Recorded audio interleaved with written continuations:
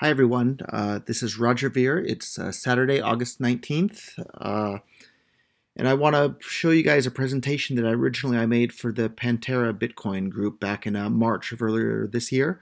But in light of everything that's going on with Bitcoin Cash and Bitcoin Legacy today, I think that this is very relevant. So keep in mind that these slides, again, are back from March. So that was about 6 months ago, but I think they're still very relevant here. So we'll start off with what is Bitcoin, right? Of course, we all think we know what Bitcoin is, but I want to talk about why I think Bitcoin is important. So right from the Satoshi Nakamoto white paper, the title is that it's a peer-to-peer electronic cash system. I think that's important to keep in mind that that's the original title of the white paper. But what makes up a peer-to-peer electronic cash system, right? We need to have good money. Cash means good money. And here are the characteristics that make something good money. And we can start that it's easy to store, hard to counterfeit, scarce, divisible, homogeneous. That's a little bit lacking in Bitcoin, but there's room for improvement there. Anyhow, durable, and then easy to transport. And that's the one that I think we need to focus on a bit more. And Core and their roadmap are intentionally damaging Bitcoin's ease of transport by making the blocks full and the fees high and the confirmation times long and the double spins easy. That's damaging one of these incredibly important characteristics of Bitcoin that make Bitcoin useful as money. And if you damage any of these characteristics here, Bitcoin is then less useful as money than it otherwise would have been. So it's very, very important not to damage any of these. And unfortunately, Core's roadmap is intentionally damaging the ease of transport for Bitcoin. And if you've been around Bitcoin for a while, you'll know exactly what this chart is. And again, this is back from March. Now we've been bumping up against the limit for a while here. But you can see for all of Bitcoin's history, the blocks were never ever full. There was tons of room for additional transactions until the beginning of this year. Around March, the blocks became completely full. And that, when the blocks became full, that caused the average confirmation time to skyrocket. Around the time that I took this screenshot in March earlier this year, the average confirmation time was about 2 hours for a Bitcoin transaction that previously would always be confirmed in about 10 minutes because there was always plenty of room in the blocks for every transaction to be included. And around the same time that the blocks became full, everyone had to bid against each other for room in that block, and the fees that people had to pay to use Bitcoin skyrocketed from being something very reasonable, around a penny a transaction, to where people were paying $250,000 per day in transaction fees just to use the Bitcoin network. And the fees are somewhere in that same ballpark today. And right around that exact same time that the blocks became full and the fees skyrocketed, Bitcoin's share of the total market cap plummeted. And we can see that right here. And back when I took this screenshot, it was still above 60%. Today, Bitcoin is below 50%. And that brings us back to the economic code of Bitcoin that I love to say is so incredibly important. And a really basic concept in economics is something called substitute goods. And it's important to understand the definition of what a substitute good is. And substitute goods are two goods that could be used for the same purpose. If the price of one good increases, then demand for the substitute is likely to rise. So in the cryptocurrency ecosystem, there's a bunch of substitute goods, right? We have Bitcoin, Litecoin, Ethereum, Monero, Dash, Dogecoin, take your pick. There's 1,001 altcoins out there with similar characteristics. Some are certainly better than others. Some have bigger network effects than others, but there's a lot of competition there, and things like Shapeshift and the Jax.io wallet that make it so incredibly easy to convert from one Bitcoin to another make it really, really easy to substitute one of these cryptocurrencies for another if one's not working for you.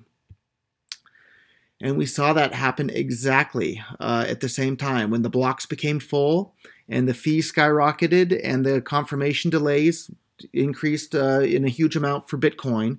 We saw Bitcoin's share of the market cap plummet at the exact same time the altcoins rose like crazy. And that's because people are using altcoins as a substitute good for Bitcoin, because if Bitcoin's no longer the easiest, fastest, and the cheapest and safest way for them to use their money, they're going to start using one of these substitute goods. And that's why we've seen the altcoins just skyrocket as far as their total market cap goes. And the reason for that is because we have these people at Bitcoin Core and Blockstream. And they openly and intentionally advocate for 1 megabyte blocks. And they intentionally and openly advocate that they want to create high fees on the Bitcoin network. And they openly state that they want the blocks to be full. And that causes a horrible user experience for Bitcoin. And full blocks lead to high fees, long waits, and a horrible user experience. Anybody that's tried to use Bitcoin recently knows that the fees are crazy, the waits for confirmation are crazy, and just the overall user experience is horrible. Before I decided to make this video this morning, I sent a Bitcoin transaction, and I think it was like $75 in fees. I can pull it up here while we do that, but it's just what an incredibly frustrating thing for someone that's been involved in Bitcoin. You realize that for the entire history of Bitcoin, up until the time the blocks became full, you could send and receive any amount of money with anyone anywhere in the world, and it was basically free. You can't say that anymore. Now it's incredibly expensive. So it was $59 to send some Bitcoins there earlier this morning. There's a lot of substitute goods that are cheaper and easier to and faster than Bitcoin. The only thing that's lacking for those other ones are the giant network effect that Bitcoin has and that first mover advantage. But if we have this horrible user experience, that's going to result in fewer users, fewer nodes, lower adoption, and a lower Bitcoin market cap. And I hear so many of these Bitcoin Core and Blockstream supporters saying, "Oh, look at Bitcoin, it's at an all-time high in price." Yeah, that's true. But we have to stop and think for a minute. If Bitcoin had continued to have a good user experience, what would the price be today? Maybe instead of it being $4,000 per Bitcoin today, we would already be at $40,000 per Bitcoin today. But instead, Bitcoin has this horrible user experience. People are starting to use Ethereum and Dash and altcoins and this and that. Whereas otherwise, if Bitcoin had continued to have a good user experience, they would have just continued to use Bitcoin. And that brings us back to the economics. If you get the economics wrong, it doesn't matter how good of a programmer you are. The economic code is incredibly important when it comes to Bitcoin. And we have some quotes here from Bitcoin Core and Blockstream supporters. And here's Greg Maxwell, the CTO of Blockstream, openly saying that he doesn't think that transaction fees mattering are a failing, it's a success. And we can see right here, when the transaction fees skyrocketed, Bitcoin's total share of the market cap of crypto coins plummeted, and I've provided the links to all of these quotes right in the bottom of these slides. All of these slides, this whole presentation is available over at rogerveer.com. If you click on the slideshow link at the bottom, you can download all of these. And the name of this one is Pantera, March 2017. And again, we have Greg Maxwell saying that fee pressure is an intentional part of the system design, and to the best of the current understanding, essential for the system's long-term survival. So yes, it's good. And I'd like to point out once again that as soon as the fees skyrocketed on Bitcoin, Bitcoin's total share of the market cap plummeted. And at the time I took this screenshot back in March, it was at 60-something%. Now it's below 50%. So it's gone down even more. So if you get the economics wrong, it doesn't matter how good of a computer scientist you are or a computer programmer or any of the other stuff. You have to have the economics right, or the system's not gonna work. And again, here we have Greg Maxwell saying there's nothing wrong with full blocks, but we can see incredibly clearly that there's something horribly wrong with full blocks. As soon as the blocks became full, Bitcoin's market share plummeted. Absolutely plummeted, because the user experience becomes horrible with full blocks. And again, we have Greg Maxwell saying full blocks is the natural state of the system. But that's absolutely ridiculous. We can see here in the picture here, we have the 8-year history of Bitcoin. The blocks weren't full until very recently. So the full block certainly is not the natural state of the system. And we should never, ever have full blocks. It creates this horrible user experience for the users of Bitcoin and forces them to start using things other than Bitcoin. Again, Greg Maxwell, I'm not trying to pick on him any more than anybody else, just there were plenty of quotes from him because he loves to post all over the internet. And he says there's a consistent fee backlog, which is the required criteria for stability. And again, that's nonsense. It wasn't until very recently that the blocks became full and the fees skyrocketed, and that happened in sync with the Bitcoin share of the crypto coin market space just plummeting. So I'm sure Greg knows a lot of things about a lot of interesting topics. The economic code of Bitcoin is not one of them. Peter Wheely, he says, we as a community should indeed let a fee market develop, and rather sooner than later. And again, I'm sure Peter's a really smart guy about a lot of things. He has a PhD, but the economic code that has made Bitcoin a success is not one of the things that he's knowledgeable about. And again, we can see in the charts here that as soon as the Bitcoin transaction fees skyrocketed, Bitcoin's share of the crypto coin market space plummeted. We have Mark Friedenbach. I'm sure he's a smart guy about a lot of things and very well informed about a lot of things. The economic code that has made Bitcoin a success is not one of them. And he says slow confirmation, high fees will be the norm in any safe outcome. No, if we have slow confirmations and high fees, we're going to see Bitcoin be replaced by the 1,001 substitute goods that are out there waiting to replace Bitcoin. And we can see that from the charts here that when the average confirmation time became really long because of the full blocks, Bitcoin's share of the overall crypto coin market space has plummeted. And Luke Jr., reasonable block sizes currently range from 550 kilobytes to 1 megabyte. Absolute nonsense. I don't think there's too many sane people in the world that think that that's a good idea. It's going to be the end of Bitcoin if we restrict the block size and create this horrible user experience for all the users of Bitcoin. And again, Luke Jr. says it's no longer possible to keep fees low. That's just absolute nonsense. The reason fees are so high is because Bitcoin had this giant network effect. There were already 1 million apps for smartphones and computers and Bitcoin exchanges and merchants that accept Bitcoin. So there's definitely a lot of stickiness that prevents people from wanting to switch from something from Bitcoin to something else. But if the fees get too high and the confirmation times get too long and the user experience gets too bad, people are going to switch, and we've seen that happen in a major way, and that's specifically because the blocks were allowed to become full because these Bitcoin Core and Blockstream guys, in their ignorance of the economic code of Bitcoin, thought that would be a good idea. And I wouldn't be so passionate about this if I didn't own a bunch of Bitcoins. I want to see Bitcoin do well. And again, we have Luke Jr. saying, just pay a $5 fee and it'll go through every time unless you're doing something stupid. Well, maybe that was approximately true back in March when he said that, but just this morning I paid $59 for my fee. And I got included in the next block, but I own the fee for that was 290 Satoshis per byte. So it wasn't a miscalculation on the fee. That's about what the fees need to be at the moment. So, I was sending those Bitcoins that I sent this morning, I was sending them to an exchange to trade them for something other than Bitcoin. So, Thanks, Luke. George Tiemann, another Blockstream and Bitcoin core participant and a Blockstream employee, he says, higher fees may be just what is needed. That's absolute nonsense. No, higher fees are kryptonite to the adoption of Bitcoin and to the user base of Bitcoin, and we can see that plain as day from these charts here. When the fees became really high to use Bitcoin, Bitcoin's percentage of the total market cap of cryptocurrencies plummeted. So no, George, higher fees is exactly what the system doesn't need. Bitcoin is supposed to be frictionless, or as close to frictionless as we can make it, peer-to-peer electronic cash, not some sort of settlement layer with high fees and slow confirmation times. And again, we have George here saying confirmation times are fine for those who pay high fees. No, if the fees become high, people are going to switch to using a cryptocurrency that has fast confirmation times. And it's worth noting that maybe a lot of people that are new to Bitcoin, in the early days of Bitcoin, the policy was first seen, first safe.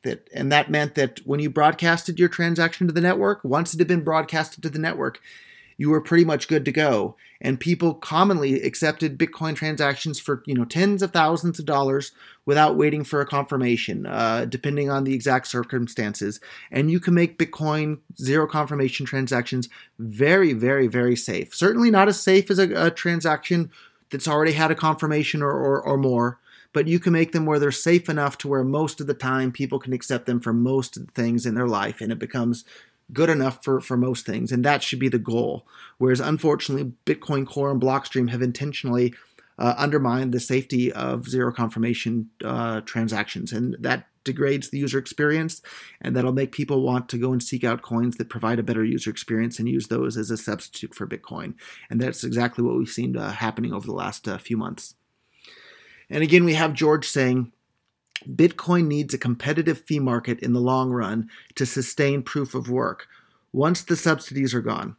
I'm very happy that we have it now. And I'm sympathetic to that argument, that someday when there's no more block reward whatsoever, we need some fees to incentivize the miners to secure the network. But the block reward doesn't run out for another 100 years. We have more than 100 years until this becomes a problem.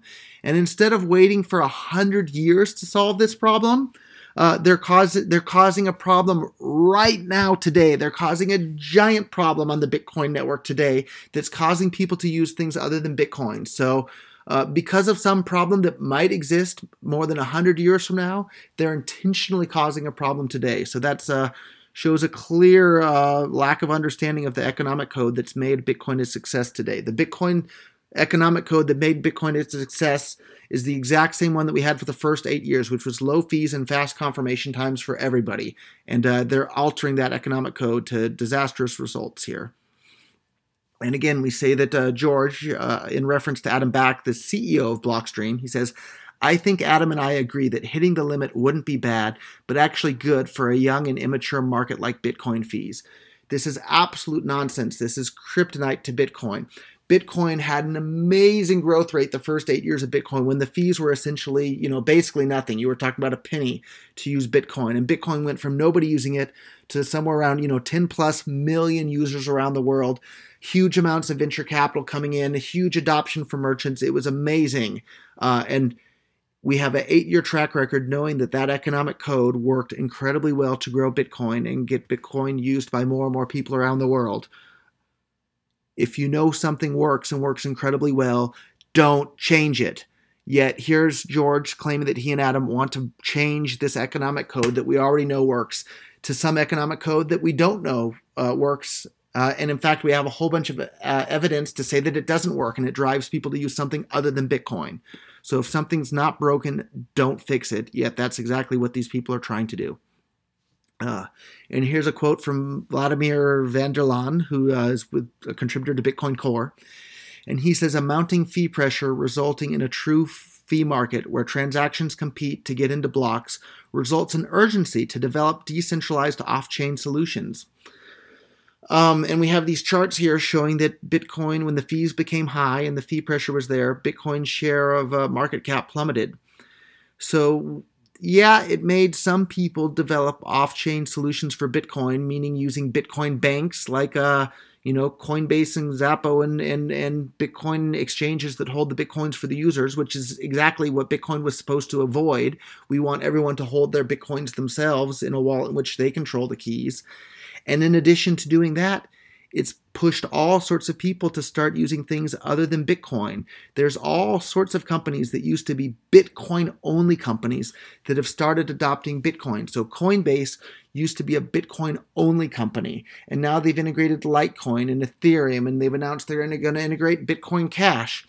We just saw earlier this week, Blockchain.info, the number one Bitcoin wallet in the entire world that's responsible for more Bitcoin transactions than than all other wallets combined, just integrated Ethereum.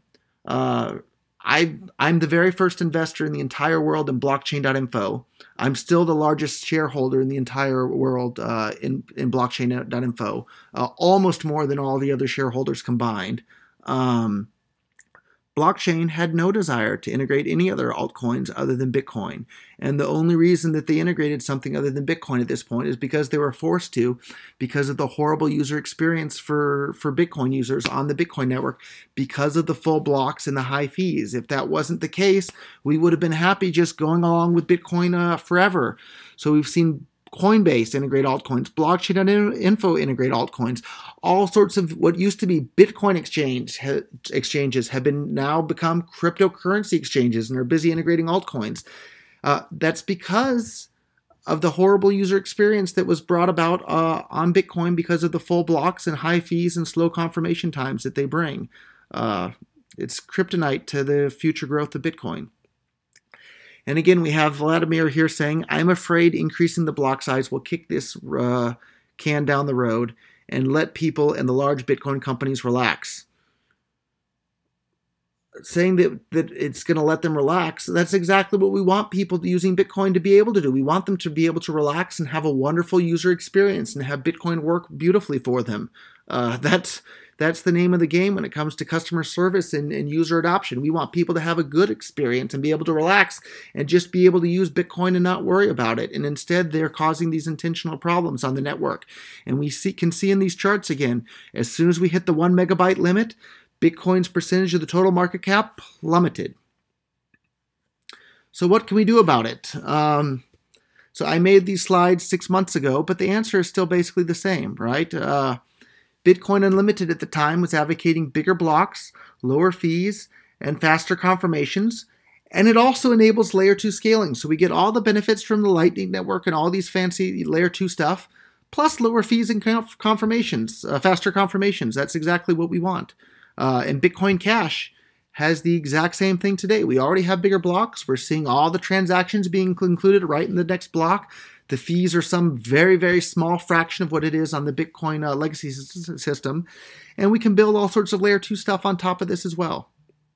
And Bitcoin Unlimited and Bitcoin Cash's plan leads to better money, right?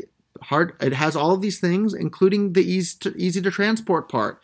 Bitcoin Legacy is not easy to transport. It's incredibly expensive and super slow to do that. And that's not what good money is. And again, if we have better money leads to more users, more nodes, more adoption, and more censorship resistance. With a higher, and all those things will lead to a higher market cap and a higher price. And we're seeing that happen right before our eyes with Bitcoin Cash today. So many people are selling their slow and not easy to use and expensive to move Bitcoins and buying Bitcoin Cash. And the miners are going to switch, and whichever cryptocurrency has these characteristics as money is going to be the ones that people use. And Bitcoin had this giant, just, light year head start on all these other cryptocurrencies in terms of network effect and user adoption. And that's been absolutely squandered and destroyed and smashed by this idiotic full block high fee policy of Blockstream and Core. I don't think that they're bad people. I think they just don't understand the economic code that's made Bitcoin a success, and they've altered that to the detriment of Bitcoin. And that's why we've seen Bitcoin and now Bitcoin Cash. That's why we've seen Ethereum and now Bitcoin Cash just coming up like leaps and bounds. And if Bitcoin Legacy continues to have this bad user experience, 100% of its first mover advantage is going to be destroyed because of Blockstream's full block and high fee policy. And that brings us to where we are today. If you're wondering what crypto coins you should hold, look at this chart here. All of them are hard to counterfeit, right? Look for the ones that are scarce and have a limited supply. All of them are basically divisible. Homogeneous is just another name for privacy. So Bitcoin, in addition to the scaling issue, has a really big problem with the homogeneousness, right? Bitcoin needs to have more privacy built in. So look at crypto coins that have more privacy built in. So you have some top contenders there are Zcash, Dash. Maybe the privacy is a little bit weaker, but still seems to be better than Bitcoin. Monero, of course, Zcoin, and I'm sure there's a number of others out there. So keep an eye on those. And that's another big problem with the full block and high fee policy implemented by Blockstream and Core. It makes it too expensive for people to use privacy tools like Bitcoin mixers. and that damages the homogeneousness of Bitcoin. If it's too expensive to use a mixer, then people aren't going to use it anymore, and that damages Bitcoin's characteristics as money. If you have big blocks where people can shuffle all their coins around, that improves the privacy of Bitcoin, and that makes Bitcoin better money again. So they've damaged this aspect of Bitcoin as well with their full block and high fee policy. Of course, Bitcoins and all these other crypto coins are durable, but easy to transport. Bitcoin has had that incredibly damaged with this full block and high fee policy. So anyhow, if you're shopping for other crypto coins, here's the characteristics to look for. I would like Bitcoin to have all of those in spades again. Bitcoin Cash looks like it has a pretty good chance of doing that again, but it has nowhere near the market effect of Bitcoin. There's no easy-to-use smartphone apps. There's pretty good adoption from exchanges. There's minimal adoption from merchant service providers at this point. So it's a bit of the chicken and egg problem. But every single Bitcoin holder is also a Bitcoin Cash holder. So a lot of these people are going to be interested, especially when we're seeing the price go crazy for it. We should check the price again, since I didn't check from the time I started this little screencast, but it's just been going crazy. It was about $300 48 hours ago, and now it's up around $1,000 at the moment. And yeah, what an exciting thing. So anyhow, I don't need this to go too long. We're almost up to a half an hour, but better money leads to all of these things that we want. And it's worth pointing out, too, that the goal is not decentralization. The goal is censorship resistance. And we don't need an infinite amount of decentralization, but we want as much censorship resistance as we possibly can have. And we just use the decentralization as the tool to achieve that censorship resistance. So the decentralization in and of itself is not the goal. It's simply the tool we use to achieve that censorship resistance. And we just need enough decentralization to achieve that censorship resistance. So that's me. For anybody who's watching this video who doesn't know who I am, I'm the very first person in the entire world to start investing in Bitcoin startups. I've been involved in Bitcoin since February of 2011. I was the first investor in Blockstream.info. I was in the earliest round for BitPay and Ripple and Purse.io and Kraken and Shapeshift and a whole bunch of other companies that are no longer around as well. And I started investing in the Bitcoin system years before traditional venture capital started getting involved. I got involved because I want to see Bitcoin. And if it's not Bitcoin, I'll be a bit sad, but I'm just fine if it's another cryptocurrency. But I want to see Bitcoin or cryptocurrencies replace every other government-issued currency in the world. I want to see it replace the dollar, the euro, and the yen, and put every single human being on the planet on the same foothold, on the same footing for being able to send and receive money with anyone else anywhere in the world without requiring permission from any politician or government or anybody for that matter, because that's what it's all about. We're all human beings. We all have the same natural rights. We should all be able to transact and send and receive money with each other without having to get the permission of strangers living in far-off lands. That's why I got involved with Bitcoin. That's my goal. Today, I'm the CEO of Bitcoin.com. If you want to learn more about Bitcoin, go to Bitcoin.com. Unlike BitcoinTalk.org or Bitcoin.org or our Bitcoin will allow you to go and say anything you want on our forums. We're not going to delete your post or censor your position just because of you might disagree with somebody on how Bitcoin should scale. But anyhow, that's it. Thank you guys for listening. I'll probably do an AMA at some point in the very near future on RBTC because they support free speech there. So look for my AMA coming soon too. Thank you guys all for supporting this fundamentally world-changing technology. Learn more at Bitcoin.com. Thank you all.